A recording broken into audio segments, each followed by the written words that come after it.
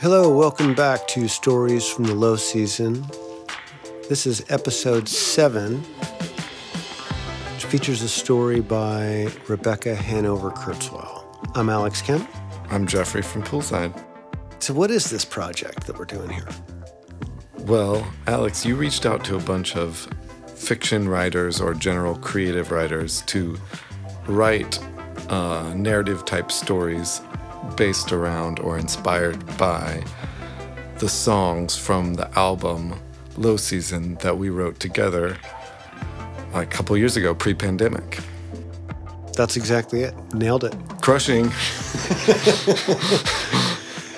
And in this case, my wife and one of the producers on the show, Winnie Kemp, reached out to her bestie, an amazing writer, Rebecca Hanover Kurzweil, also a New York Times bestselling author of The Similars. No big deal. And she came back with a story that, to me, really nails what I love about Poolside the most, which is that it's super fun music that has this layer to it that is a little bittersweet, is a little darker, and it makes the fun you feel from the music feel earned.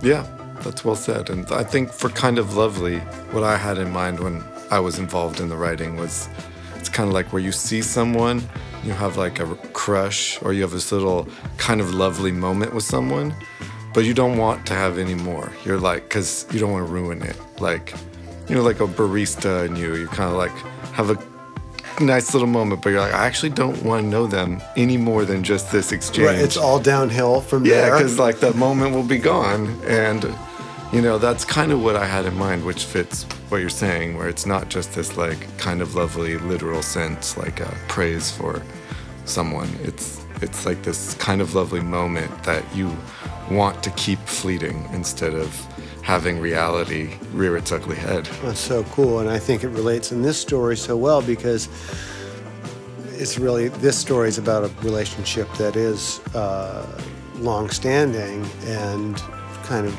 what happens if you hold on to that moment, go to the next level. Yeah. It does get more difficult. Right, things get real. A little trickier. So, enough said. This is Different If She Tried, written by Rebecca Hanover Kurzweil, performed by Joy Lofton, with the music of Poolside. The song is Kinda Lovely. I hope you enjoy it.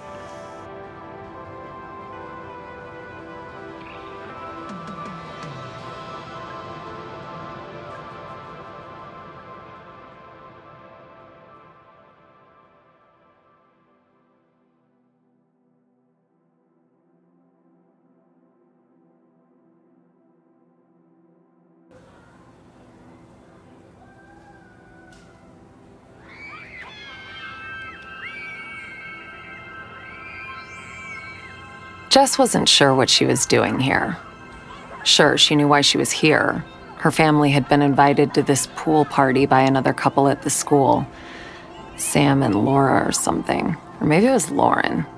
Like that woman, Lauren Bush, who had married Ralph Lauren's son David and was now Lauren Bush Lauren. Was it Laura? Or Lauren. Jess wasn't quite sure. Was she sure of anything? It was one of those Saturday afternoons in May that would have dragged on at home relentlessly. Her kids tugging at the belt of her cardigan, begging her to play Legos or draw with them or something. Anything that she knew she should want to do but decisively didn't. It's not that she hated Legos or drawing or whatever. She used to like those things. It was the having to do it so often and not on her timetable that she pointedly disliked. Why couldn't her kids ever wait for her to be ready to get down on the floor with them? Once she'd drunk her coffee and showered and checked her Instagram and put on clothes and washed her face and teeth, generally become a human, it was baffling. So she and Dan had accepted the invitation to this party because it meant A, unlimited swimming for the kids, which meant B, less tugging at her cardigan, and C, guaranteed physical activity, which meant she wouldn't have to run them like dogs later at the playground or throw them outside in a fit of rage once they'd inevitably picked a fight with each other over a stupid toy no one actually cared about. It was much better to come here, where Max and Asher could splash and scream and play, than to stay home, even though Jess, the homebody, would have preferred that in an alternate universe version of her life. Though what was the point of imagining alternate universes? Even if they existed, she was stuck in this one. Jess sat on the only available lounge chair, her bare, unpedicured feet tucked under her. She never got a pedicure except for special occasions, though she noted unhappily that every other mother here seemed to have a fresh one, and she wondered why, or if, she was the only woman on the planet, or at least in LA, who felt her heart rate accelerate the moment she sat in one of those massage chairs at the nail salon. It wasn't the chemicals, even though the smells didn't help. It was the agonizing wait while a woman you didn't know poked and prodded you, and the increasing panic she felt that she'd ruin the whole thing the second she put her shoes on or drove home.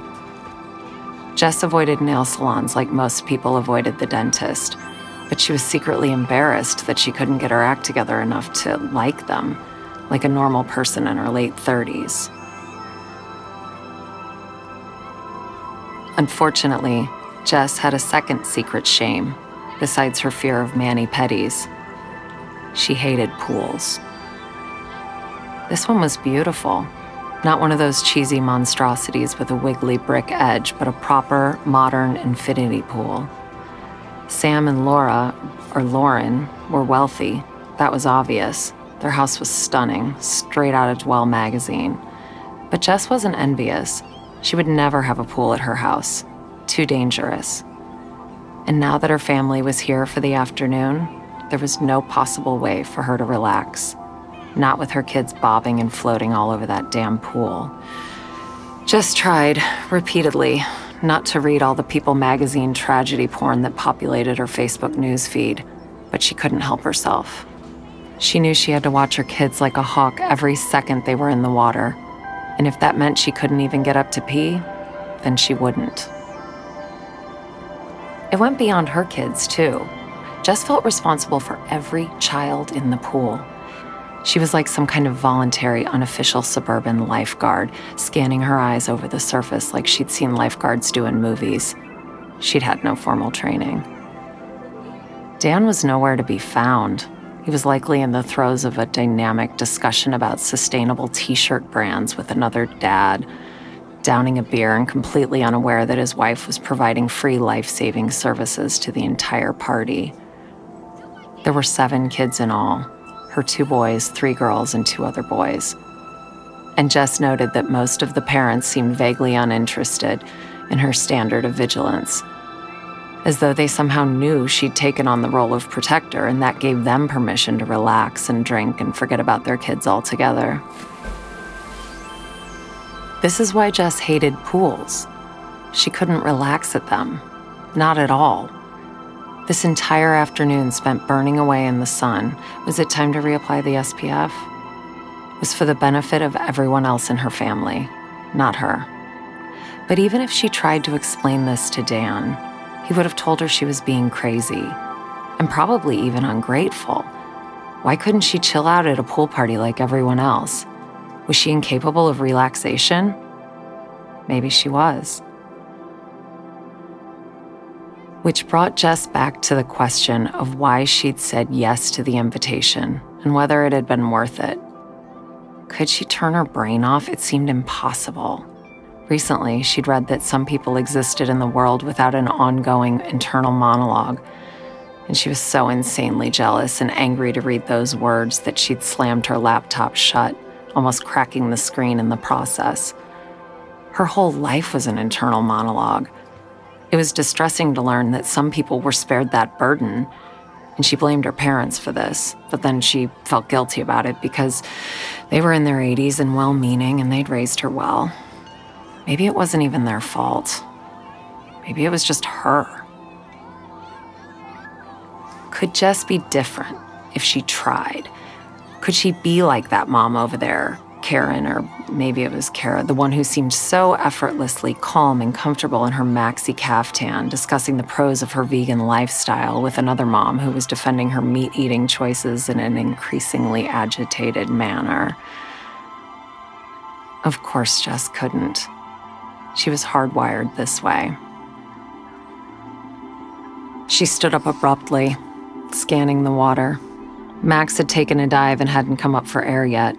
Jess felt her breathing grow shallow and was poised to leap in after him when he emerged, in mere moments, laughing and shaking his wet hair like a dog, grinning like an idiot, or an 8-year-old boy enjoying being in the water, experiencing a carefree summer day like Jess hadn't in years. She sank back down onto her lounge chair as her heart slowed its rhythm. He was fine. Everyone was fine. Did they even need her? Did they even see her? No one had even acknowledged that she'd almost prevented a near tragedy. But that was the thing about motherhood, the real crux of it. It was a completely thankless job. Everyone said that, everyone knew it. But not like Jess did. She knew it. What if, and this was an insane thing to think, but Jess's thoughts ranged from the practical lunches to the completely bizarre. What if she was one of those babies left at a fire station and her parents had lied to her whole life? So nothing surprised her much. What if she just left? She'd have to inform her husband, of course. She'd never leave this pool without complete assurance that her children wouldn't drown. Or any of the others. She wouldn't abandon them either. It wasn't their fault their parents were negligent. But what if she did? Walk over to Dan, tap him on the shoulder, and let him know not to expect her back tonight. Or ever.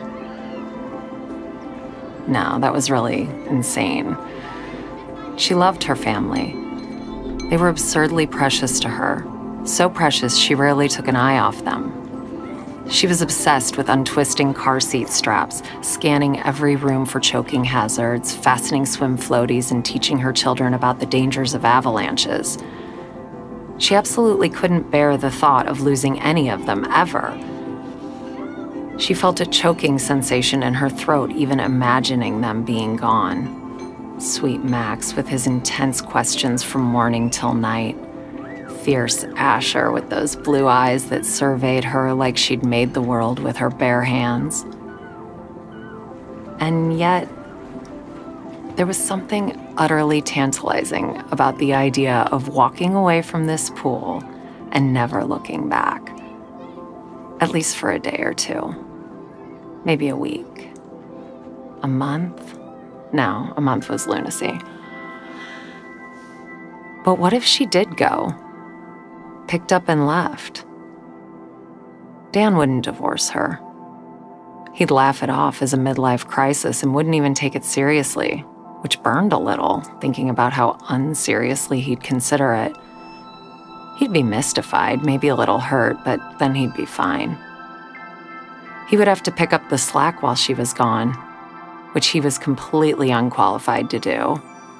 Being the product manager of an artisanal beer company would not prepare him to do laundry or make snacks or pack for field trips.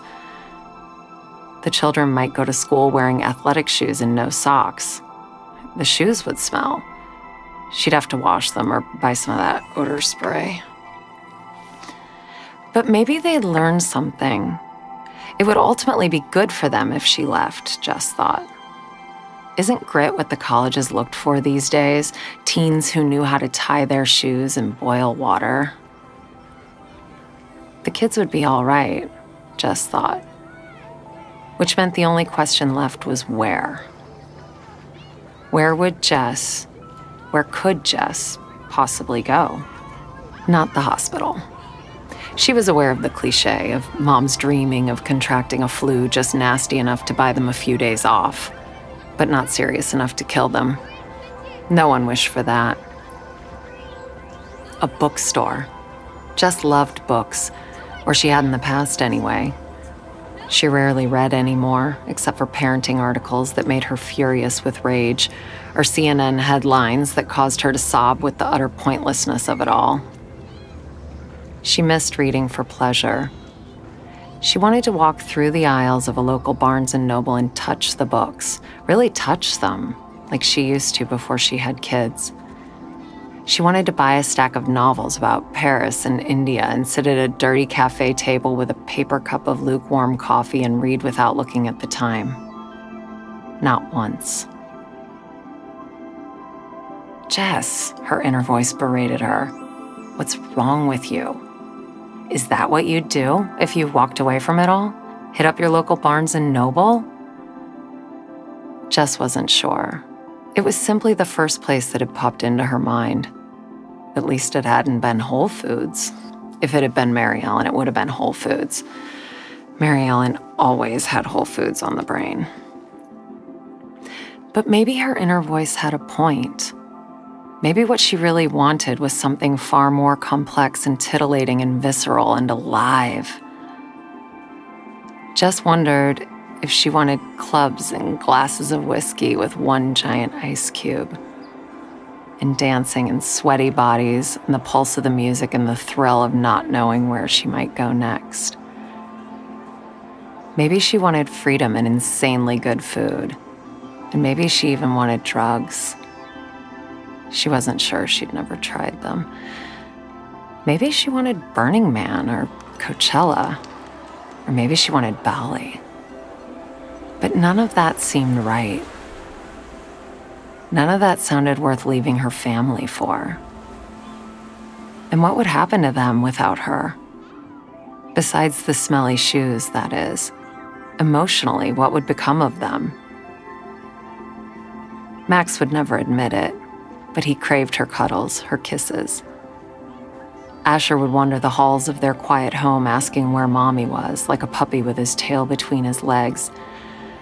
She'd read stories to him every night since he was born, give or take a few nights away for dinners and preschool fundraisers and that trip to Michigan for her aunt's funeral. The boys would be so sad without her. She wasn't as sure about Dan. Did he really need her? Or did he simply need someone like her to check the numerous boxes of their busy lives? Mother, chauffeur, amateur chef, homework supervisor, athletic gear purchaser. Dan didn't know how to do any of those things. He'd never bought soccer socks. Jess's eyes filled with tears as she considered how much her boys would miss her. Or would they? Maybe Dan would serve them pizza for breakfast and let them buy glazed donuts. Maybe they wouldn't miss her at all. Now Jess cried about that. Her crying was threefold, because she also cried about the simple reality that there truly was nowhere for her to go beyond the bookstore. And that hardly counted. Where was her sense of adventure? Could she not even imagine a more interesting life for herself? She was 38 years old, and she worried that this was it. Her one precious life, and she was hardly able to enjoy it.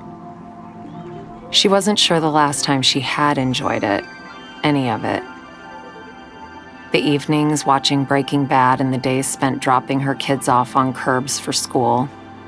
The cooking and the cleaning that seemed to define her essence, because for what other purpose did she exist, besides supervising and managing everyone else? What was her point? If a million women could do exactly what she did, and they did, every day, all around her, what was keeping her from throwing herself into the metaphorical abyss? Or into this pool? No, she wouldn't go in the pool. No matter what happened, she absolutely would steer clear of the pool. She hated pools, after all. And she reminded herself, she hadn't had a bikini wax. The cover-up simply couldn't come off. Jess stood up. She called at Max and Asher to get out of the water. Then she yelled it when it was clear they weren't listening. They never did. Finally, when Jess threatened them with consequences, loss of dessert, loss of iPads, they responded, confused. Why did Mommy want them to stop swimming? Because, she said firmly, sounding more confident than she had in years. Because I said so. Jess noticed Max shoot his brother a look. The two boys shrugged and dragged their wiry little bodies from the water, asking more questions. Why did they have to get out? Why couldn't they keep swimming? Could they have juice? Where was Daddy? Jess didn't answer any of those questions. She grabbed each boy by his forearm and marched them over to where she imagined Dan to be. There he was, talking to that other father, just like she thought. When she called Dan's name across the patio, he raised an eyebrow. Was something wrong? Were the boys okay? No, nothing was wrong, she heard herself say. Except everything. I need you to watch the kids, she barked, as though through a wind tunnel. Jess didn't know why, but she felt like if she didn't do something, anything, right now, she might not matter. Ever again. Had she ever mattered? She wasn't sure. Her heart pounded with the urgency of it all. She briefly surveyed herself, her fingers pinching the tender flesh of her boys' arms, her precious boys. She noted her willowy cover-up, which did exactly what it purported, covering the stretch marks she was too cowardly to surgery away, the ingrown hairs, the thighs that shook in spite of years spent in Pilates classes, not to mention the money drained, so much money. And for what? The breasts that sagged and would never be what they once were. Dan claimed he didn't care if they were perky, but didn't he? She wondered. Are you okay, Jess? Dan asked. He didn't seem overly worried, and why should he be? She never faltered, never wavered, with the exception of that one time when she was too tired to cook dinner after giving birth. She'd never failed them. And when he felt the need to jet to Fiji to catch some waves, she barely blinked. It was her turn, wasn't it? I'm going, was all she could say.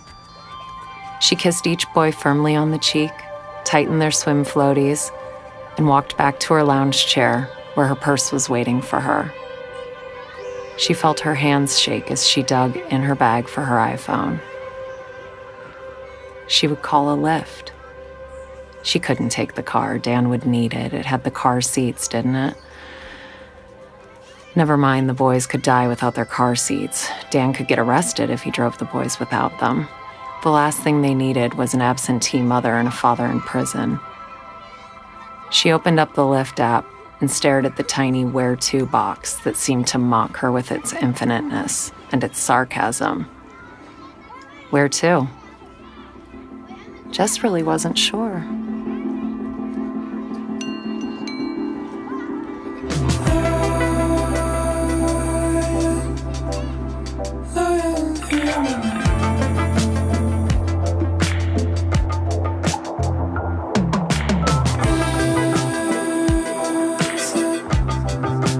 It's